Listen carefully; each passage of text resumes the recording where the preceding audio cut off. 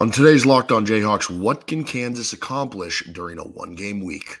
You are Locked On Jayhawks, your daily podcast on the Kansas Jayhawks, part of the Locked On Podcast Network, your team every day.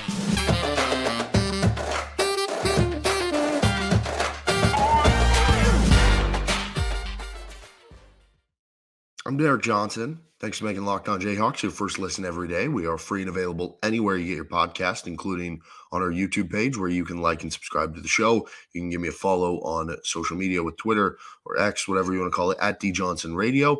And on today's edition of Locked On Jayhawks, we're discussing what exactly this one-game week with no game during the actual weekdays, just a game on Saturday against Texas, what it can accomplish, what it can help for KU this season. We will also get into the path to still winning the Big 12 and maximizing the seed line for KU basketball, and a little bit of news with Scott Fuchs, the KU football offensive line coach, taking a job with the Tennessee Titans. First, this episode of the show is brought to you by FanDuel Sportsbook. Make every moment more. New customers join today, and you'll get $150 in bonus bets if your first bet of $5 or more wins. Visit FanDuel.com/lockedon to get started. So just a one-game week for Kansas, no game in the middle of the week. And I think from a viewership perspective, it's going to be kind of weird, not to have a certain night during the week where you're, got to move around the calendar so you can, figure out what you're going to do for watching the KU game. Maybe that's good, maybe that's bad, depending on what's kind of going on. But as far as what can get done for KU, this is a very important time. And I think, honestly, this comes at a good time of year for KU when you look at how they've had to have all these players injured or coming off injuries or playing through injuries, whatever it is, that this ends up being a pretty good time for KU to have these extra days off. Now, there are a couple different approaches with how KU is going to, do the week off. Are they going to use it for extra practices? Are they going to use it for more rest time? Are they going to do, a little bit of A and a little bit of B? That'll be very interesting to see how they kind of do and what do they focus on in practice, right? Like we heard last week, they were focusing on the defensive side of the basketball in practice and trying to focus on, guarding the perimeter in practice and trying to focus on making other teams play bad on the defensive side of the ball. Do they continue to do that? Or do you see some more, stuff to the offensive end, which has kind of been dipping these last three games? I think that'll be very interesting. But when you look at where you are in this point of year, you're in the home stretch of the season here. You've got a handful of games to go. And really, this is your final push. And for Kansas, because of some of the early losses, you're not really in great shape to, try to win the Big 12 at this point in time. But you still have a fighter's chance at it, and you still have a chance at, even getting possibly a 1 seed in the NCAA tournament. Like, it wouldn't be crazy if the Big 12 got a couple of 1 seeds. But you're going to have tonight, Houston's going to be taking on Iowa State. I guess tonight as of recording. By the time you listen to this, you'll have known who wins and loses. Somebody's going to, be 10-3 between that, and you'll be 2 games behind them. Now, there will still be an opportunity to, pass some of those teams and win at Houston. So maybe from that standpoint, you root for Houston to beat Iowa State because you don't have that opportunity. But point being, you're getting to the home stretch here, and this is your last real chance to work on things with a long extended period off. This is your last chance to, have time off and do a lot of things that you're not going to have time for once we get closer to the end of the season and once you're playing 2 games every week from here on out, and then 3 games or 4 games, depending what happens with the Big 12 tournament and the NCAA tournament moving forward. But I think the most important thing has to be getting healthier, because this both applies to guys with injuries and just in general, like getting more fresh. Like even if there's a player who hasn't been injured, like I don't know if KJ Adams or Johnny Furphy are nursing an injury. A lot of times we find out after the season somebody was dealing with like a minor thing. But when you look at players who aren't even injured, just getting fresher legs, especially you think of like some of the freshmen, that's where I immediately go to, like Furphy and Marco Jackson and some of those guys who are young players. You're not used to the grind of a college season. And so maybe your legs are a little tired. You hit that freshman wall, so to speak, although that hasn't really applied as much because Furphy, wasn't starting the first part of the season. I guess Marco's not getting as many minutes now, or maybe it's not as prevalent, but still, getting those guys a little bit more fresh. A guy like Hunter Dickinson, he said after the Oklahoma game that was the best he's felt in a while. I forget what he said, like a month or 2 months or something like that. Now he's going to feel even better than that, right? Just having fresh legs.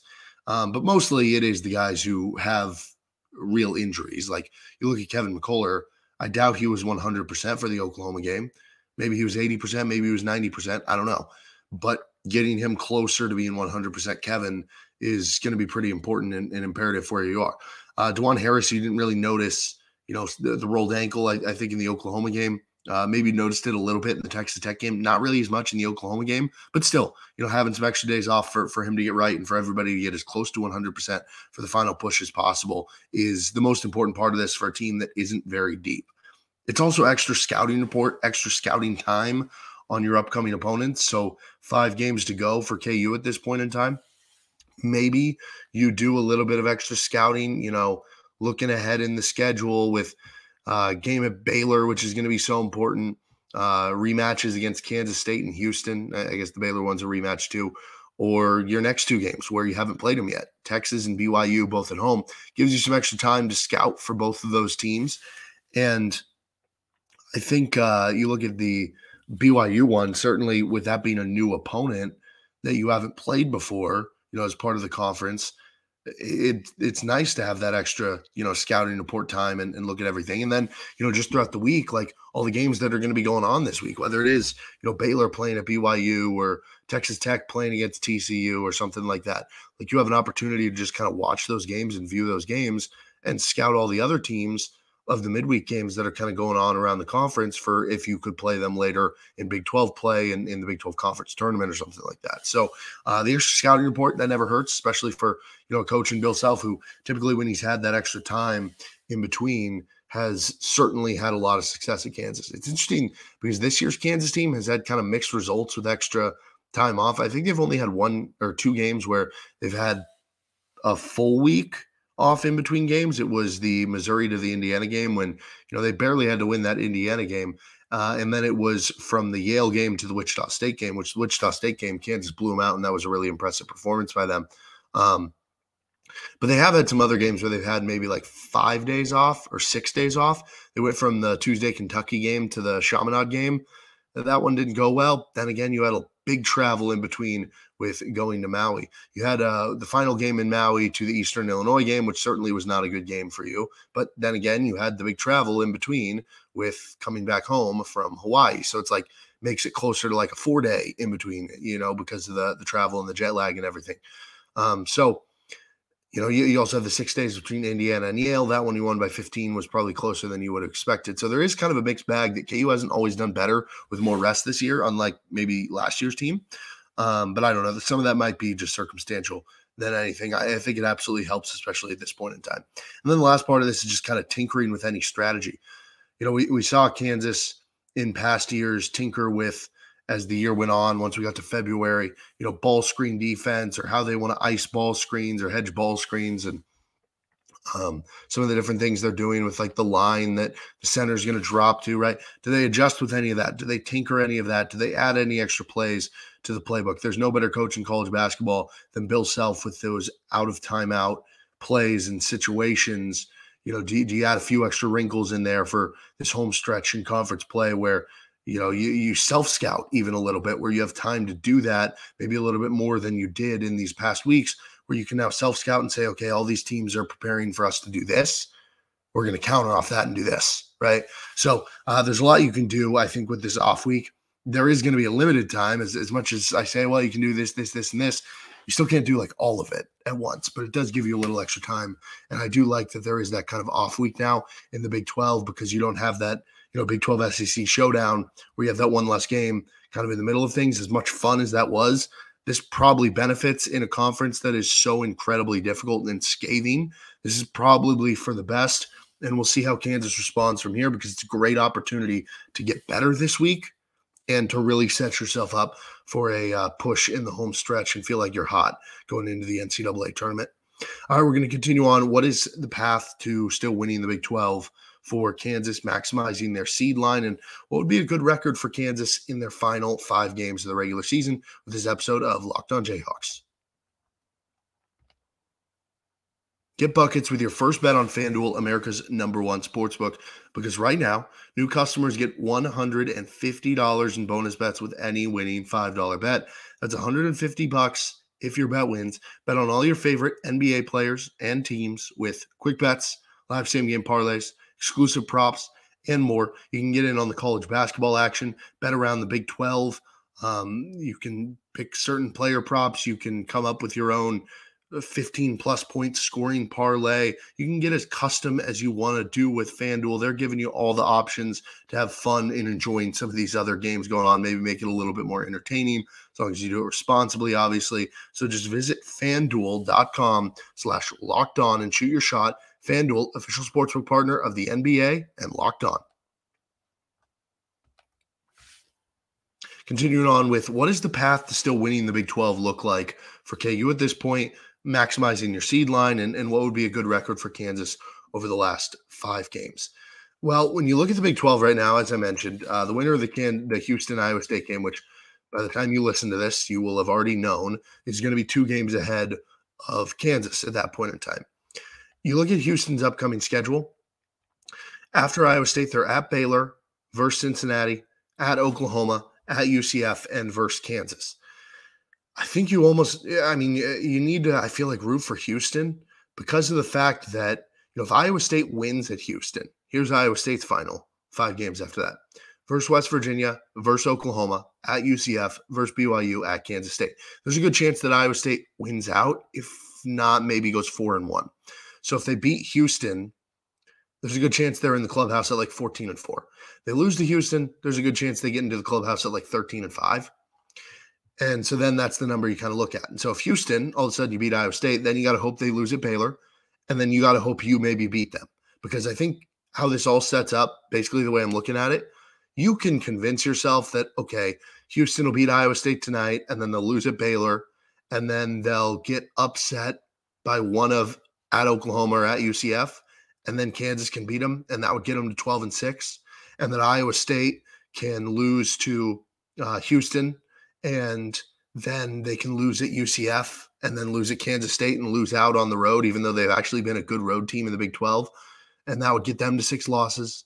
And that Baylor is going to, could lose to Kansas and could lose at Texas Tech or something like that, and that'll get them to 6 losses. You could convince yourself that a lot of those scenarios would happen, and Kansas would just have to go 4-1 down the stretch to share for the Big 12 title.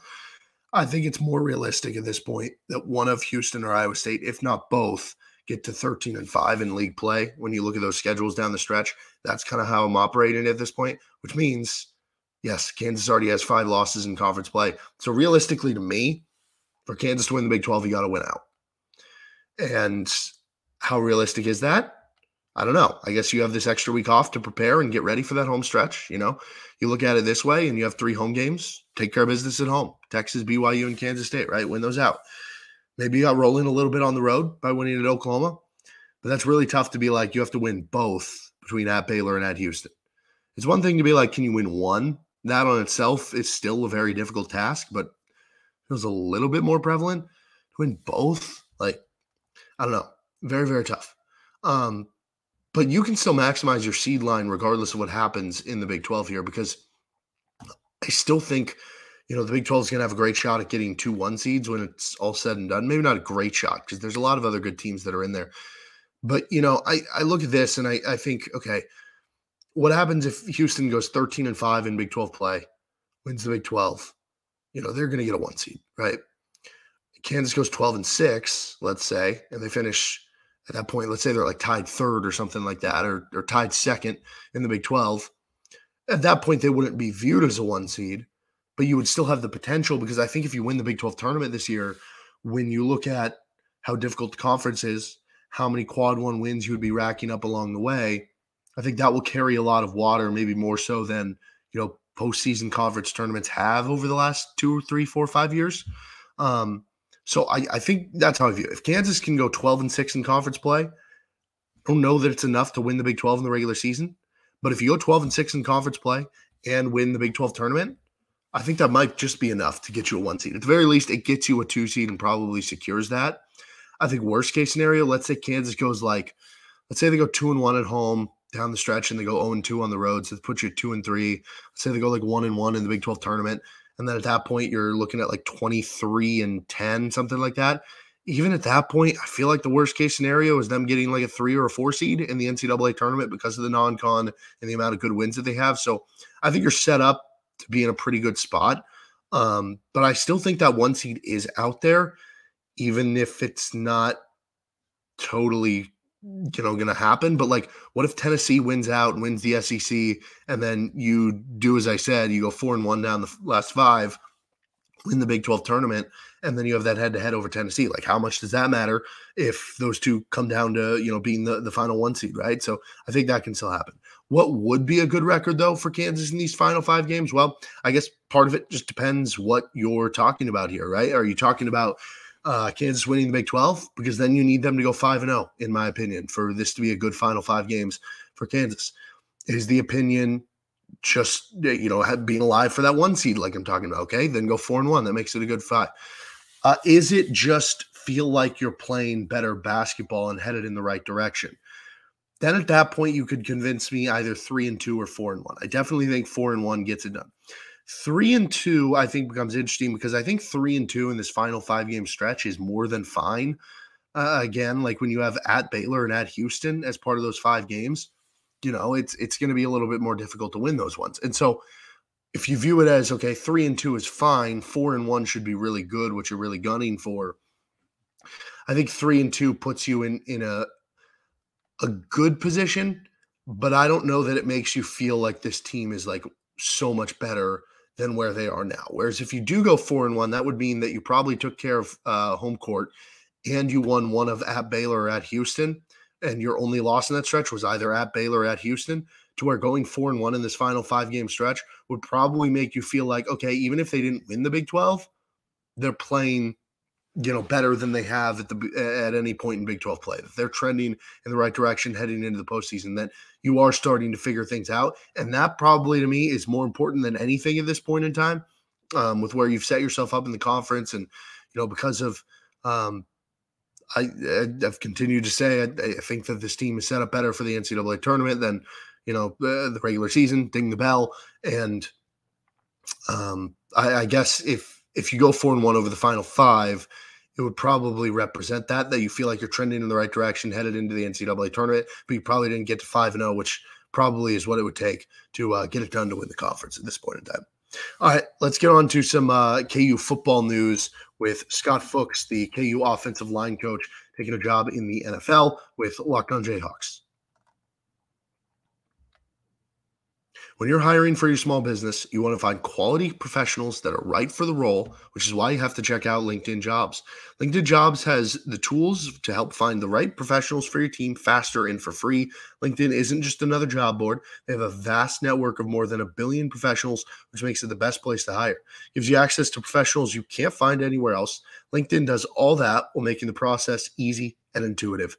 Hiring is easy when you have that many quality candidates. So easy, in fact, that 86% of small businesses get a qualified candidate within 24 hours. You can check out LinkedIn Jobs. And, obviously, if you're a small business, you probably are doing a lot of different things right now. So, maybe it's hard for you to find the time, but with LinkedIn, it's going to be quick. And because you're wearing so many hats, LinkedIn, is going to help with constantly finding ways to make the process and the hiring process so much easier and quicker. Post your job for free at linkedin.com/lockedoncollege. That is linkedin.com/lockedoncollege. Post a job for free. Terms and conditions apply.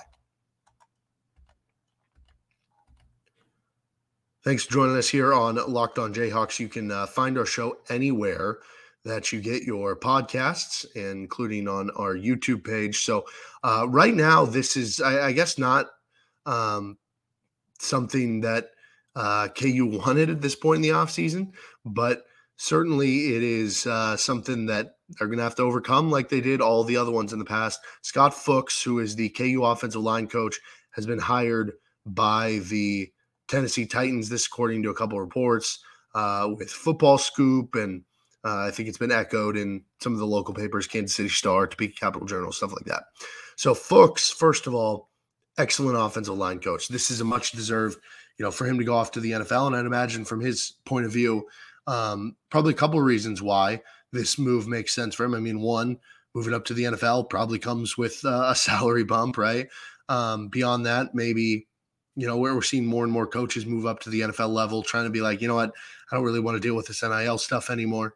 Totally understandable. I don't know how much the offensive line coach is dealing with that to begin with, but still, get away from that. Second of all, he has a kid who's now going to college, I think Indiana State, and then he has he has another kid who's a good high school recruit. I think he'll be a senior in high school, and maybe he just wants to be able to watch them play college football, right? And obviously he won't be able to go every game because he's going to be traveling in the NFL and everything, but he'll be able to watch the game on Saturday with his game coming on Sunday. So I don't know. It makes a lot of sense for him, and you wish him the best. And obviously was an unbelievable offensive line coach. You think about where this KU offensive line was before Scott Fuchs took over to where they are now, where they're not just competent, but a very good offensive line.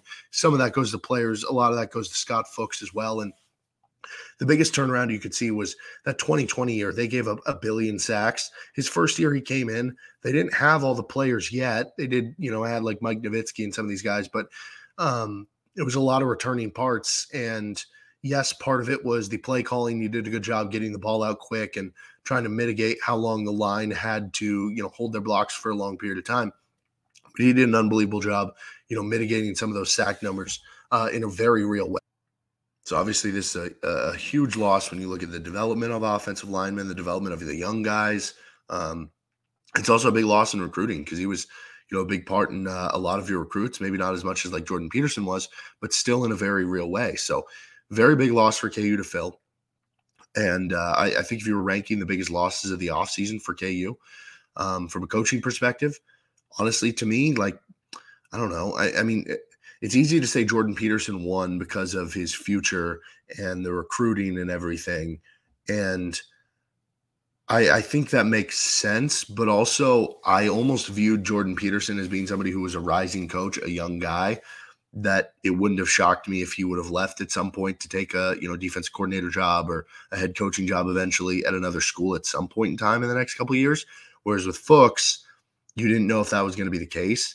So this one, in a weird way, might be the biggest loss of the coaching of the offseason. But if not, it's number 2 here from the coaching, even above Andy Kotelnicki, in my opinion, with what he has done for the offensive line. So another scramble move that KU has to fill and try to fill quickly because, a transfer portal is going to be opening up again in the spring, and you got to be able to find somebody that can connect with the offensive linemen.